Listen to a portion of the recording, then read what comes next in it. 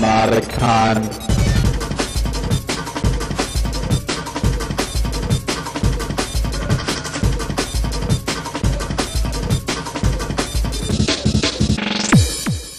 Okay, I'm Eldon Goldenberg, and I'm Sean Sujek.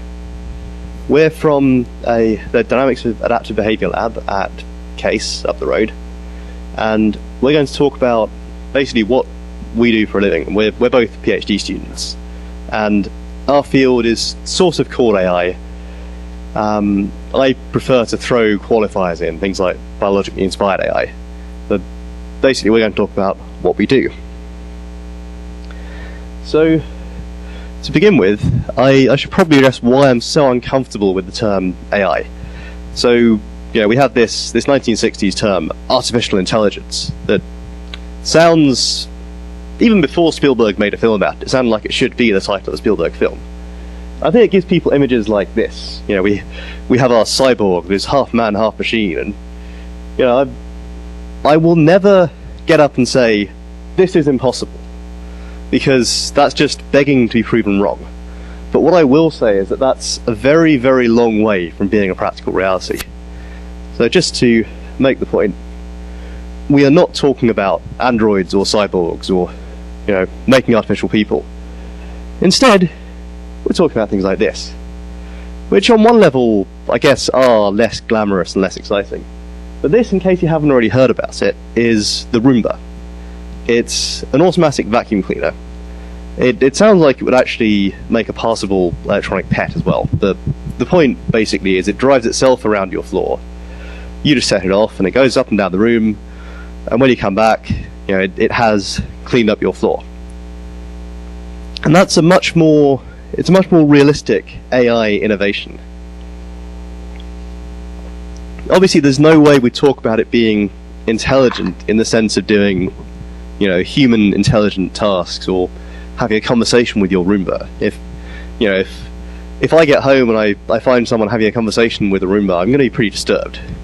But it's intelligent in the sense that it's not a machine that just has to be directly controlled. It's much more independent. You can give it a task and let it get on with it. Which, if you think about having a person clean your room, that's what you do. You don't tell them exactly where each bit of dust is. You say, clean this room, and you leave them to it. Now, before I let Sean tell you about all the good things we do, it's worth addressing the things that we don't do, that still are within the field. And they tend to get referred to by the rather disparaging acronym of GOFAI, which stands for Good Old-Fashioned AI. It's one of those goods that's not really very sincere. And this is what people were doing in the 1960s when they first started using the term.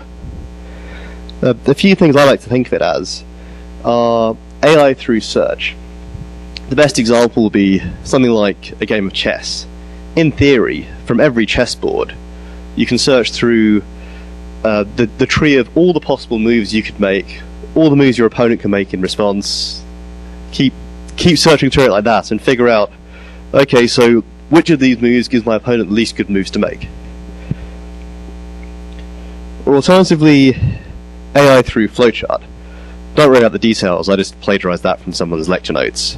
But it was very much based on this idea that you do box A and then you can move on to doing box B, and this is the nature of intelligent behavior.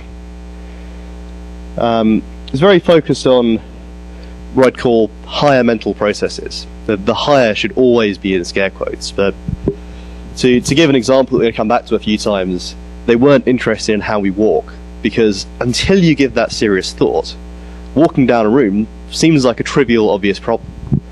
They were much more interested in, well, how do we plan chess moves, or how do we debate philosophy?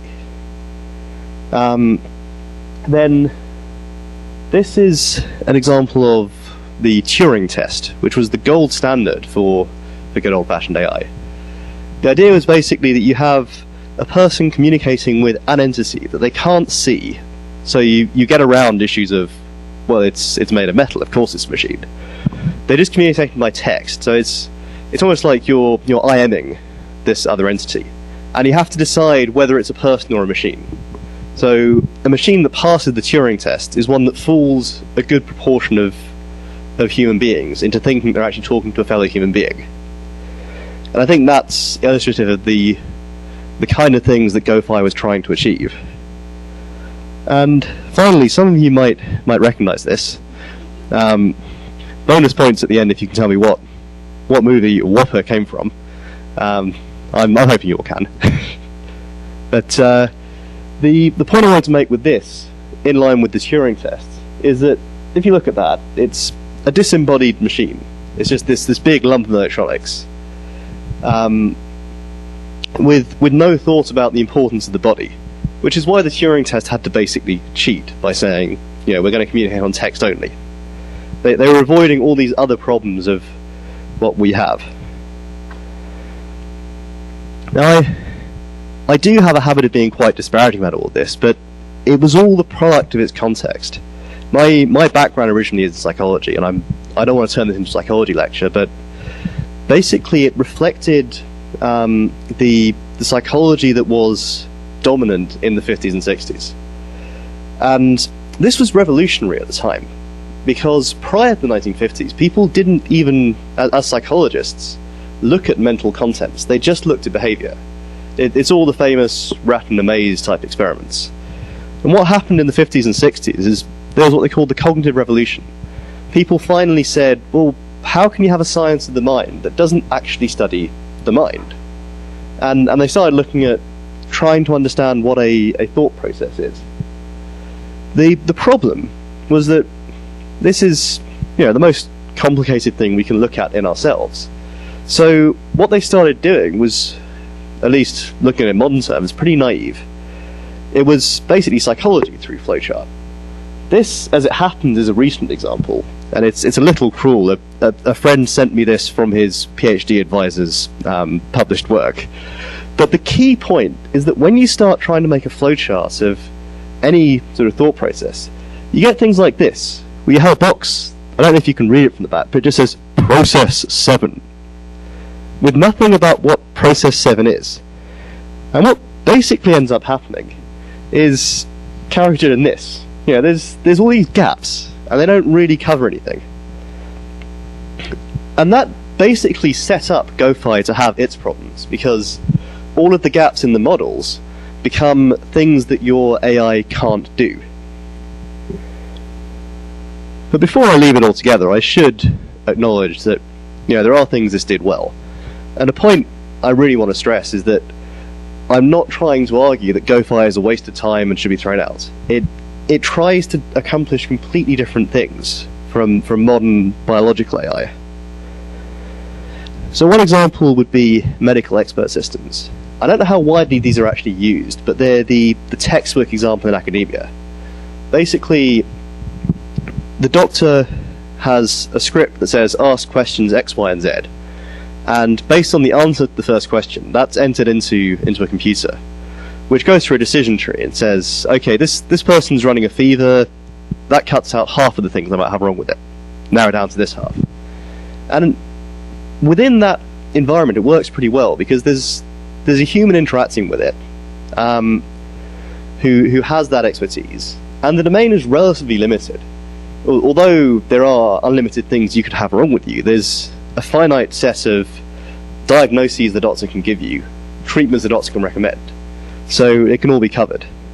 And the one practical example I know is that in Britain, the National Health Service has this website called NHS Direct, which you can go to, and it will basically say, oh, you're sneezing but you're not running a fever, you have a cold, don't waste your doctor's time.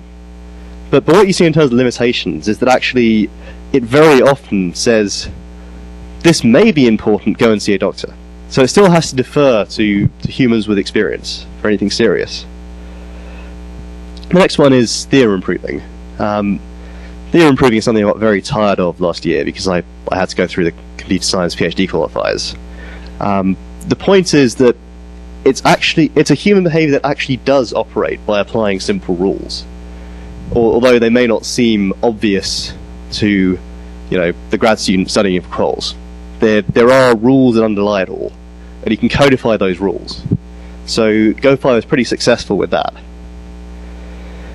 The paperclip I'm expecting to get hassled for this basically, but that paperclip that drives most tech-savvy users of Microsoft products insane is actually really useful to my grandma, who's a bit afraid of computers and doesn't really know what she's doing, but wants to.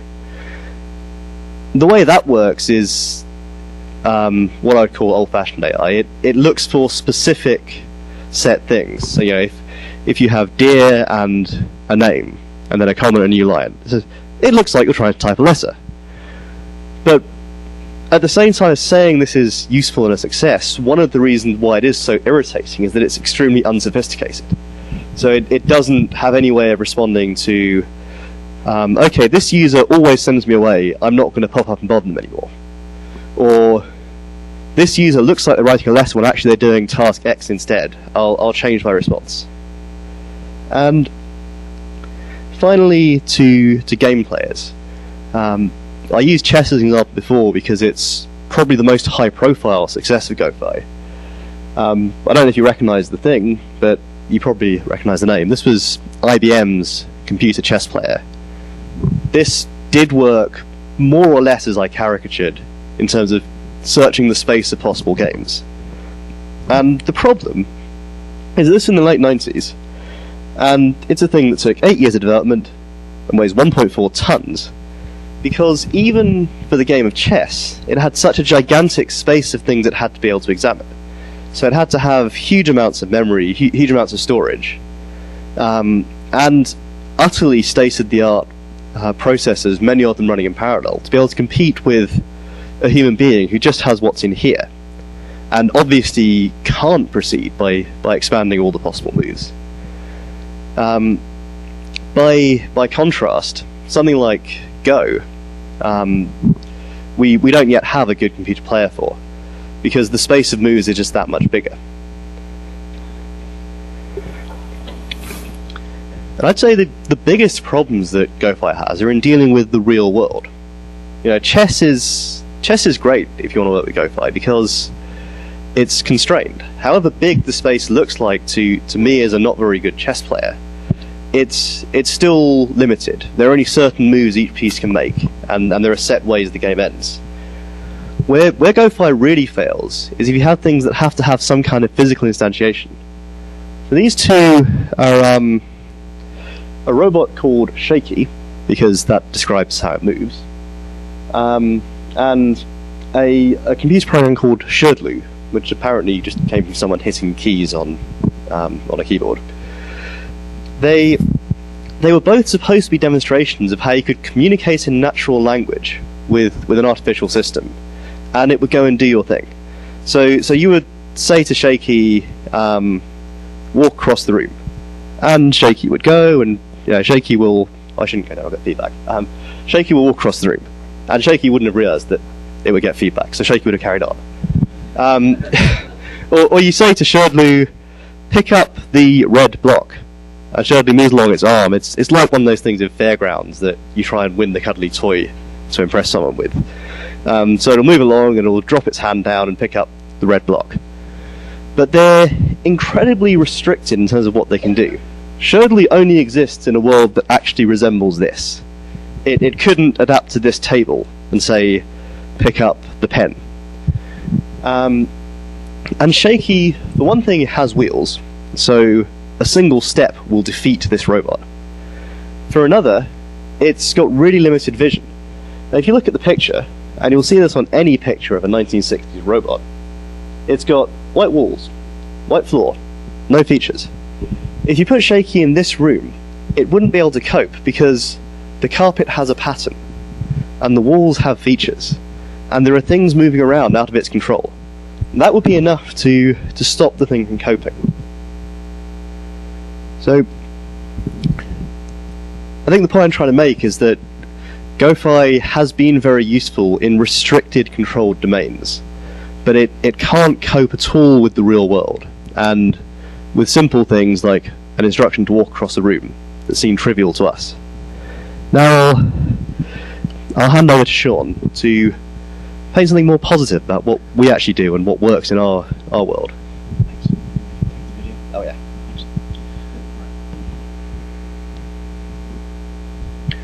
Alright, so Eldon has just pointed out that GoFi basically